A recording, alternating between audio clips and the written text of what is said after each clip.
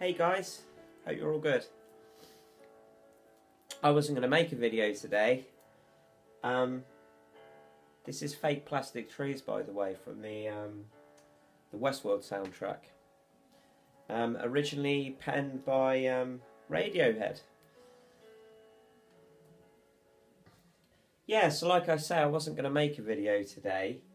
But I just had to pop out, and I went into a Polish convenience store, and I know the fella in there. I quite often go in to buy my tobacco from there because they sell my brand, which is really hard to get, kind of organic, additive-free tobacco in the UK now. But yeah, when I was in the store, there was a couple doing kind of like their weekly shop, a Polish couple kind of doing all their shopping. And I love looking around stores like that, you know. I love going into kind of the Asian food stores and Indian food stores and kind of seeing all the different products and stuff. But this couple, yeah, like I say, must have been doing like their weekly shop or something. And they were having a chat and they were kind of taking their time. And during those instances now, I just kind of trance out. I kind of just zone out and appreciate the time. And yeah, so when this couple had gone, the guy was saying, "Oh, I'm sorry to keep you waiting." And I responded by saying, "Patience is its own reward." And I love saying that because it's so true, and it reminds me that I used to be incredibly impatient. I used to hate queuing. I used to have to hate waiting for people. But yeah, he responded by saying, "Do you play yoga?" And I love the way he said it. And I said that. I said, "I love the way you said, do I play yoga?" And I said, "Yeah, I guess I do play yoga." You know, some people tend to kind of take the game of yoga far too seriously.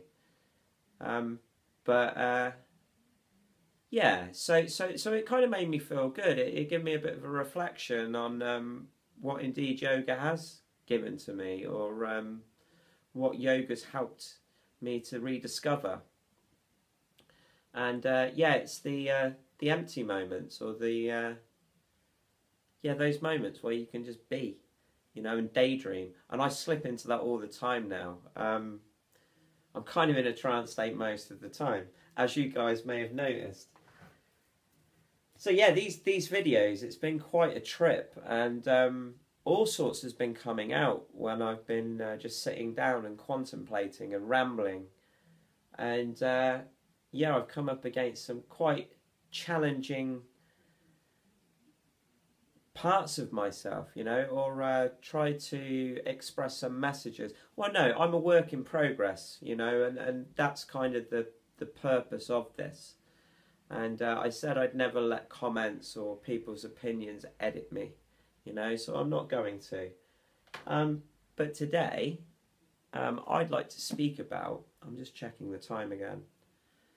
I'd like to read you guys a little bit about mandalas. Well, that's a mandala. And that actually is a mandala. I know I say mandala and Mandela and just me from different dimensions. So yeah, and this is really interesting because my life is very Mandala-like. And that may make sense when I read you this little excerpt. I'm going to grab my glasses, in fact.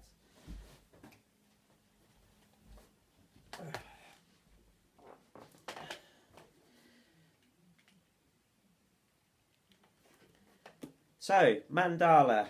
This is a Hindu term for a circle. It is a kind of yantra, instrument, means or emblem in the form of a ritual geometric diagram, sometimes corresponding to a specific divine attribute or some form of enchantment, mantra, which is thus given visual expression.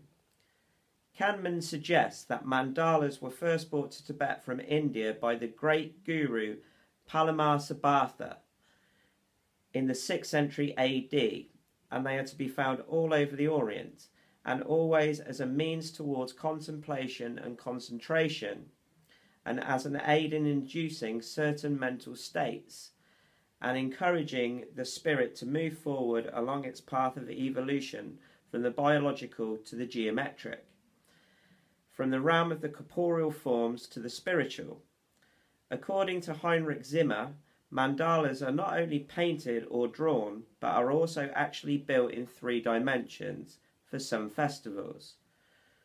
One of the members of the Lamist convent in Bunabusti, Lindemann Gondaham, described the mandala to Carl Gustav Jung as a mental image which may be built up in the imagination only by a trained lama.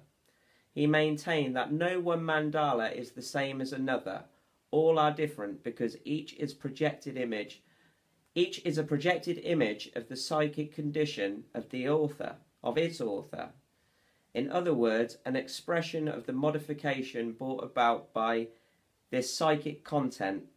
The traditional idea. I'm sorry, I'm getting a bit flustered.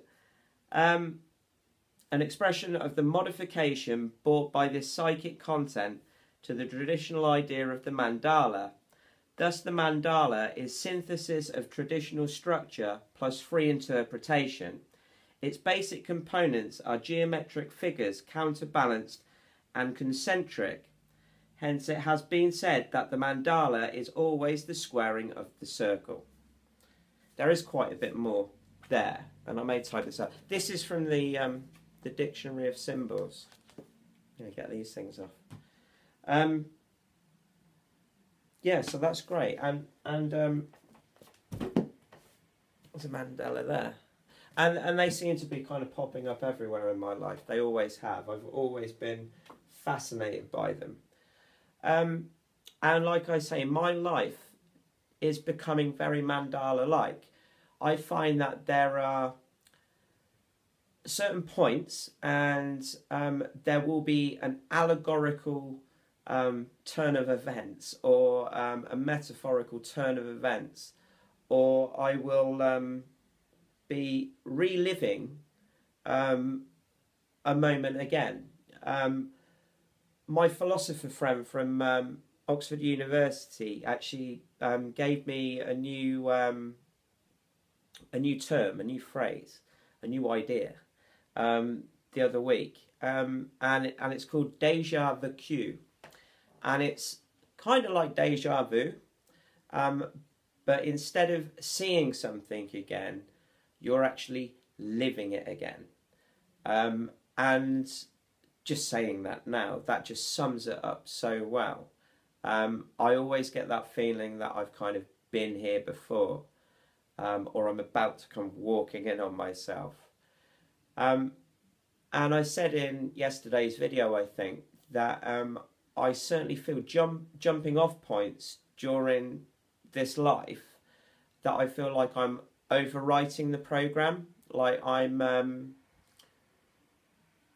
taking authorship and kind of taking things in another direction. Many things, like I feel like I'm getting second chances, you know.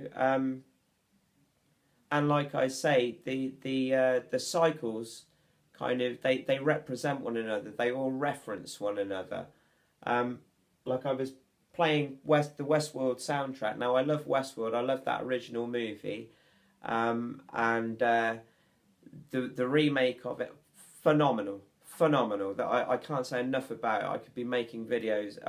Beautiful, philosophical, visceral, arty. Oh my God, amazing. It sung to me. It really did. But yeah, they used a lot of Radiohead in the soundtrack, and that kind of took me in the direction to revisit Radiohead, which then referenced other things that were from my it's it's a multiverse. It's multi-dimensional, you know. The way that kind of I intercourse with the universe now, that I breathe with the universe, it reflects back to me all these kind of inspirations and kind of this nostalgic kind of reawakening that I seem to be going through. And when I come on here and I make these videos, You know, I'm not surprised if it doesn't make sense or if it comes across as being odd, because there are no words. You know, I am absolutely gobsmacked. Um, I was saying to my friend earlier, I said it's quite often like living in the Ludovico film from A Clockwork Orange, just that horrific that scene where he's getting played. I'm cured. I'm cured. Like he says at the end, just this world is just so. It just feels too much for me at times. And somebody suggested in the comments that I take a break, and the reason I'm making these videos is because I'm kind of done with it for a while, you know, and I kind of want to see a before and after, you know. I think I said yesterday that these are going to become like my Dorian Gray portrait in the attic, and these videos and this right now, I won't recognise this guy, you know, in months, years. I'm constantly changing now, and I'm not fitting into any kind of boxes anymore, you know, or any storylines. I also said that as well when I kind of give my will away, and I feel like I'm selling out on a very, very kind of subtle level. Yeah, I'm just hyper aware, you know, and like I said, I'm picking up the quill again, and I'm starting to write this thing again, you know, because yeah, it really does feel like you get coerced into these different kind of, or it does to me. It feels like I get coerced into these storylines, and I kind of see where that's going, and I see kind of how it won't benefit me, you know, and they generally represent the sins, you know, on some level. They kind of represent the sins. I'm either selling out to greed or gluttony, or and I've felt at times very big shifts when I've been kind of going through a test, a trial, an initiation, and kind of I get tempted, you know. I've seen that, and when I've kind of resisted, it's almost like I move through that level, you know. Yeah, so it is like a game, you know. Anyway, I'm gonna leave it there today. I feel good about that little ramble, that little thing, and yeah, I just want to share with you. Yes, I play yoga. That was great. That really made me smile, and it made me smile too, realizing that I've got a lot more patience nowadays. I also went on to say, I'm going to keep this under 15 minutes, that most of the realist yogis that I meet, they've come from such a hectic kind of background, you know. They're all reprobates, you know. They're all party animals, or they're all kind of yeah, very, very imbalanced before they took up yoga. And yeah, it's nice seeing that evolution, you know. It's nice now that I'm able to pass on yoga, and that's kind of, this is my yoga. You know, I get very, very frustrated at kind of how certain kind of yoga teachers present themselves and their class. It's cool, there is a place for that, you know, but when people are first starting off with yoga, I don't know, I was really blessed. I mean, my first yoga teacher is still one of my, well, she is my yoga teacher. She was just phenomenal, man. She was just kind of, just like a female version of me, you know. But yeah, she'd come through a lot, and you could tell, you know. I hope you can tell I've come through a lot. I hope you can tell that I'm going through a lot. But anyway, on that note, lots of love, namaste, and I will catch you next time, or maybe in another dimension.